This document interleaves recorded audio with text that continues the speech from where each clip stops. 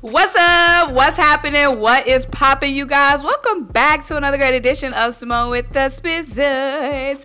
I'm Simone, bringing you guys daily sports talk. So if you're new here, if you're old here, you haven't already subscribed to my channel, stop what you're doing, leave a comment, subscribe, keep rocking with me. Also, make sure you check out the links down below. The first one is to buy me a coffee to help fuel this channel. The second link is to shop the official Simone with the Sports, a merch collection. Get you the classic tee, the wavy tee, or the flower dye crew neck. And lastly, guys, if you do not do anything else, turn your notification bells on so you don't miss a single video or a single live stream. And I will be going live this week, tomorrow Thursday. I'm gonna be going live tomorrow Thursday, so make sure you have your notification bells on so you don't miss out. I'm also trying to figure out how I do like a call-in show where you guys can call in, but that's a lot of technology and that ain't my forte.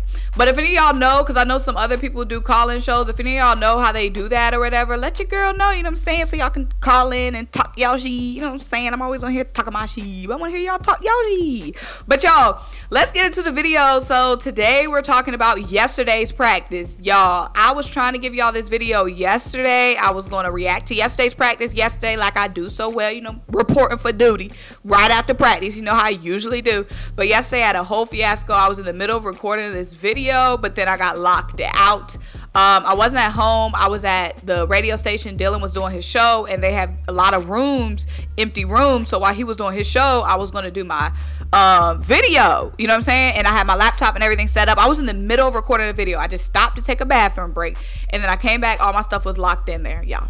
So I didn't get my stuff back till today. So y'all getting this video today. And yeah, I know it's late, but it is what it is. But y'all, let's talk about everything that went down yesterday. So first of all, Devonta Smith was back at practice, okay? Devonta Smith back at practice. We had a few people back at practice, but it's been a while since Devonta was at practice, and he really balled out. He did not show any sign of slowing down or any sluggishness from missing a couple of practices. So that's good to know.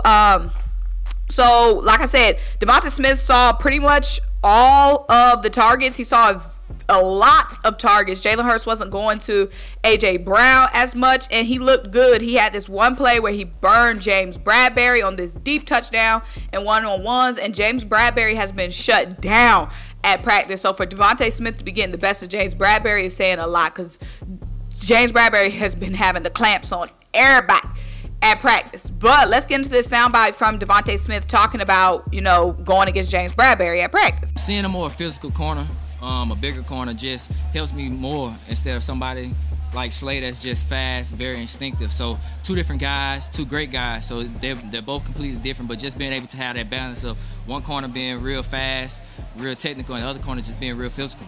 So that's really good to know that, you know, we have a mix of guys in the corner. But like he said, getting all that speed from Darius Slay, and then getting that size and physicality from James Bradberry. So it's good to know that Devonta Smith and all the other receivers are getting, you know, different type of coverage and going up against different type of cornerbacks, and that's really going to help and shape their game, especially when we get into real gameplay where you're going up against all different kinds of cornerbacks. So that's really good to know.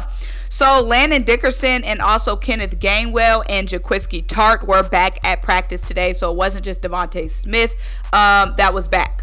So we had a lot of stuff kind of go down yesterday at practice. Jalen Hurts didn't have the best day at practice yesterday. The offense was playing up against their own end zone. So again, up against like our own goal line in that pressure type of situation where, you know, you want to get the ball off, but you also want to be smart because you do not want to turn the ball over in that area, because that's pretty much most of the time an automatic touchdown for the defense, or, you know, putting them right in the red zone if you do commit a turnover. So this has been I think this is the third time since I've been reporting on practice that we have been, the offense has been starting against our own goal line. So that's definitely something that we're focusing on this offseason. So, you know, that's a lot of pressure Jalen Hurts is under in that situation. And again, like I keep saying, that defensive line is no joke that he's going up against. But Jalen Hurts did not have the best day at practice yesterday. Some miscues, forcing the ball like to Devonta Smith, some mistiming, holding on the ball too long, getting the ball, whatever. So yeah, he didn't have the best day, but Like I said, we will be having joint practices this week, so it'll be good to see Jalen Hurts up against some other teams versus our own. So that'll be interesting. I think joint practices Thursday and Friday. It's either Thursday and Friday or Wednesday and Thursday. So we will be getting into that on here. So yeah, no alarms need to be sounded yet. Yet. Okay, but y'all, let's get into some more beef. So Andre Dillard beefing again at practice. Andre Dillard was going up against Derek Barnett in one-on-ones. Guess Derek Barnett was getting the best of Andre Dillard, and there was a lot of chirpiness, chirp, chirp, chirp, chirp, chirp. Then there was some beef between Andre Dillard and Patrick Johnson, and a punch was thrown. Andre Dillard threw a punch at Patrick Johnson. Swinging on your teammates, I don't like that. Of course, you're going to be chirping with your teammates, chirp, chirp, chirp all day. You know what I'm saying? But swinging on somebody, that's good. I don't like that. I don't like that. So Andre Dillard really needs to get his stuff together. I see some people reacting to that and saying like, oh, that's passion. I like that. Game passion. He's fueled up. He's fired up. And that's amazing. Love to see you fueled up and fired up. We want you fired up. But you need to be able to control your emotions. Like, chirping is perfectly fine, but getting to the point where you're swinging at your own teammate, that's bizarre. And when we're in a game type situation, we don't need you getting thrown out the game because you don't swing. If you're swinging at your own teammate, that's your teammate. What you gonna do to the opposition? We don't need you swinging at nobody, then you getting ejected. We getting all these penalties. We already got penalty issues last season we got to clean up. We don't need you having a hot head and then getting all these flags. So get your G together, Andre. Basically, get your G together. So some other notes that we have to get into. KYZIR White had a really good day yesterday. KYZIR White has been balling. He had an interception in the preseason game against the Jets. There was a play yesterday where he punched the ball out of Kenneth Gainwell's hands. Pop! Just ball awareness and being a ball hawk. I love it.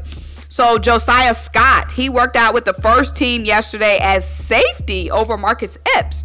So that's interesting. Like I said, when that first depth chart released, you guys saw that I was like, Josiah Scott is that one cornerback that made the roster, like in that unofficial depth chart for the Jets. He was one of the young cornerbacks that was on the 53-man roster, and I was thinking that because he was versatile, he can play safety, and now we are experimenting with that at safety at camp.